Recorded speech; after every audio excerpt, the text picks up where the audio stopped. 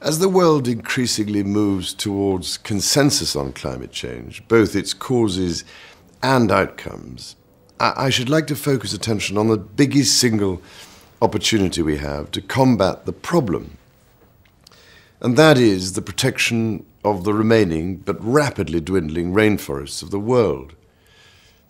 Now, I wonder how many of you are fully aware of the benefits to all of us if we could curb or stop deforestation altogether. It is absolutely crucial that the world's forests need to be seen for what they are: giant global utilities providing essential services to humanity on a vast scale. Let's just look at the facts for a minute. Amazonia's forests, for instance, help store the largest body of flowing freshwater on the planet. The trees release 20 billion tons of water into the atmosphere every day. Rain from the forests of the Congo waters half of Africa. Just take the case of Ethiopia, which has suffered decades of drought and famine, in large part as a result of deforestation. 100 years ago, 35% of Ethiopia was covered in trees, but the figure today is barely 4%. So not only are the rainforests the world's air conditioning system and thermostat, and home to much of the world's biodiversity, but they also sustain the lives of some of the poorest people on this earth. And yet, the destruction goes on at a truly terrifying pace, despite the knowledge that carbon emissions from burning forests are responsible for around 20% of global greenhouse gas emissions. Only the energy sector has a larger share. Now, you might think that for all these reasons, the world's forests would be treated with respect and their preservation assured. But this simply isn't happening, at least not yet. The problem is that the true value of forests to the world community is not understood and not paid for. Somehow, we have to find ways of putting a price on them, on the forests, which makes them more valuable alive than dead. So how do we do it? The immediate priority, I believe, is the need to develop a new credit market which will give a true value to carbon and the ecosystem services that rainforests provide the rest of the world. We are content to pay for the other utilities we receive, water, gas, and electricity. So shouldn't we pay as well for the world's greatest utility, its rainforests? In other words, pay for the perpetual retention of forests like Iwokrama in Guyana. Of course, none of this is going to be easy, but surely it should be the ethical duty of wealthy nations, which have, perhaps unwittingly, created the problem of climate change, to find a solution. Developing nations, which may suffer most from climate change, and consequently unheard of levels of poverty, are now calling on us for help. Climate change means that their survival and ours is now more closely linked than ever before.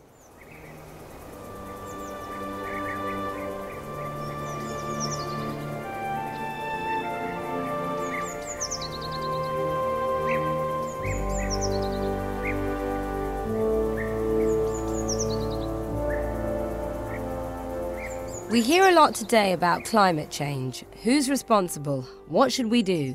Turn off the lights? Turn down the heating? Leave the car at home? Stop flying off on holiday?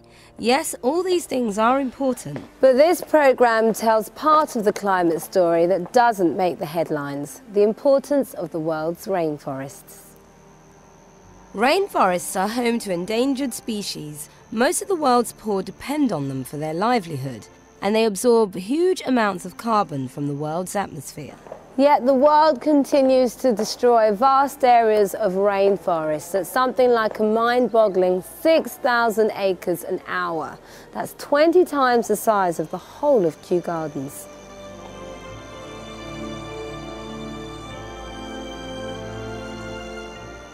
And that kind of deforestation is a major cause of climate change, resulting in almost a fifth of the world's carbon dioxide emissions. But there is one rainforest that isn't being destroyed. Far from it, it's alive and thriving and showing the world that it is possible for mankind to use precious rainforest without losing it.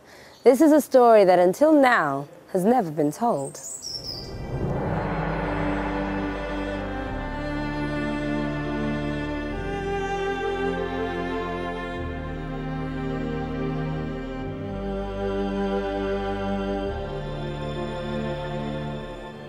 The Iwokrama rainforest sits right in the heart of Guyana, a country the size of the United Kingdom, between Brazil and the Caribbean coast. At around 1 million acres, it's part of one of the only 4 intact rainforests in the world. It's home to the Makushi people, some of the world's most endangered species, and over 400 species of birds alone. Trees here can reach an impressive 55 meters in height. Many have been here since the 1800s. Some may even predate the American Declaration of Independence of 1776. But this is much more than just a beautiful place. Trees here store around 119 million tons of carbon. That's over 70% of the annual carbon emissions of the UK alone. So by storing that carbon, Iwokrama plays a significant role in keeping the world's climate in balance. The forest was given a unique mandate when the Iwokrama International Centre was founded in 1996, and today it's home to a unique experiment to prove to the world that conservation and environmental balance can live side by side with sustainable economic development. Iwokrama is divided in two, one part that's cultivated and harvested in a sustainable way, and the other a huge untouched wilderness preserve. The research teams can then measure how both areas respond to human activity and how they're reacting to global warming. But as well as offering the world invaluable information about rainforest management and climate change, Iwokrama now supports a thriving self-sustaining economy for the Makushi, indigenous forest people that have lived here for generations. Today they're shareholders in Iwokrama's small but effective commercial timber harvesting operation. The Iwokrama's forestry team's carefully prepared management plan specifies an annual allowable cut. That's how much can be harvested without causing harm. As an internationally fully certified forest, Iwokrama's plan supports a harvesting business of 20,000 cubic meters of timber, and it's sold to reputable buyers committed to the purchase of certified forest products. Soft Wallabar, DBH 58.2. Trees are never felled unless they're mature, and then only selectively harvested. Then they're carefully transported as far as possible, avoiding damage to the forest floor, where seeds for the next generation of trees are struggling for light and warmth. With support from its sponsors, Iwokrama is already a successful fledgling timber business. With further help and investment, there's scope to grow, securing both the future of the forest and the well-being of the Makushi in a unique commercial relationship.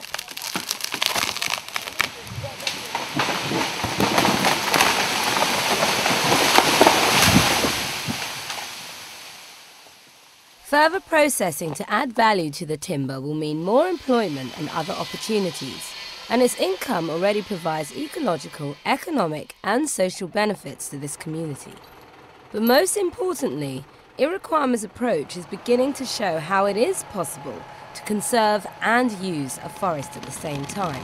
It's groundbreaking work that's earning an enviable reputation, and the IIC is committed to sharing that knowledge with the world. There are 3 key elements to what Iwokrama is all about. It's about value-added commercial partnerships. It's about valuing community partnerships as well as national and international partnerships. And it's about good governance and fairness, and this is also linked to sharing of benefits. That means that it's telling you that you're ready to move, or you could... Besides training local people for key jobs like guides and rangers, it's part of Iwokrama's remit to share its expertise through a program of world-class training courses. These have a well-established reputation in Guyana and the Caribbean, and at major institutions around the world. Income from training is growing, and there are plans to run courses for gap year students, graduates and professional development, and to become an international centre of excellence in training.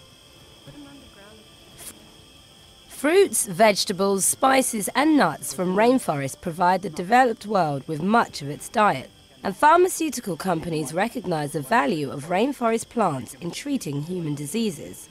It's IIC's role to protect and market these natural assets, and work continues daily in bioprospecting and developing plant products.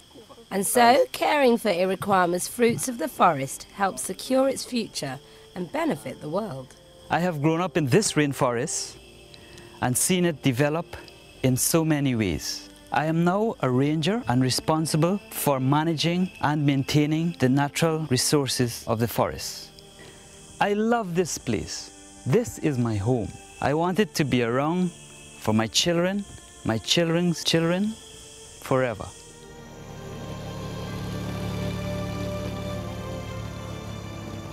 A new 900-metre airstrip now makes this remarkable place more accessible, and Iwokrama now has a small but successful tourism operation, welcoming hundreds of visitors a year.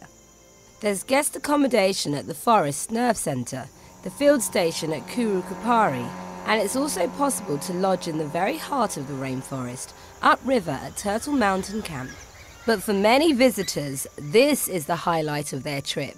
This canopy walkway is 30 metres above the forest floor and provides a spectacular insight into all its secrets. For birdwatchers, this truly is paradise, with over 400 species to discover, and Guyana already hailed by those in the know as South America's hot new birding destination. The number of visitors here may still be modest, but the IIC has set its heart on making Iwokrama the premier eco-tourist destination in Guyana, if not the entire region, offering visitors a once-in-a-lifetime chance to experience the diversity and splendour of life in the rainforest, and to learn firsthand about the threat of climate change. Rainforests lie at the heart of our country. They are among our most valuable assets, and it is important that there is greater international recognition of rainforests to Guyana and its people, to its economy, and to the wider global environment, which is under increasing pressure from climate change. I wish to urge international community and the like-minded institutions and people around the world who share Iwokrama's values to help the center move on to the next stage of work. No matter who or what is to blame for climate change, one thing is certain: it's here, it's happening, and its impact is potentially devastating. Meantime, we know that protecting rainforests like Iwokrama is a powerful way of offsetting carbon emissions, and that it offers significant reductions now. For us, the forest is our livelihood. My grandmother, whom I respect very much, she used to tell me we must only take from the forest what we need, and always do it in a way respectable to Mother Nature. I would like to continue to pass on the message to my grandson here. Take what you need, don't abuse, just use. The people who are writing the Iwokrama story are committed to showing the world that you can strike a balance between using and conserving, saving an irreplaceable natural resource, locking up carbon, and helping secure the world for future generations. And that's the untold story of Iwokrama. Now it's time to tell the world.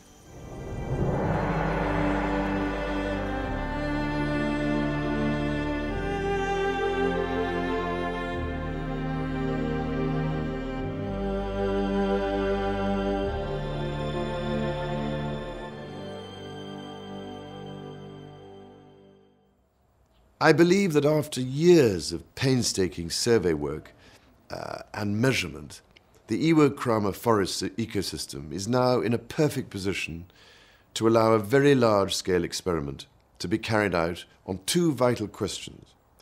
Questions which the world community must obtain answers to very fast indeed. Firstly, how good is current knowledge about sustainable use and management of tropical forest resources? We all recognize the problems of deforestation, but many tropical countries are very poor, and the need to help their economic development and bring their citizens out of poverty will inevitably determine the management of their resources. So to be able to guide this process globally, we must know exactly how much human management and use these ecosystems can stand. Are they robust? Can they grow back at all? Is the best long-term solution for them to be left alone under the proven stewardship of traditional indigenous peoples, thereby providing essential climatic services to the rest of us?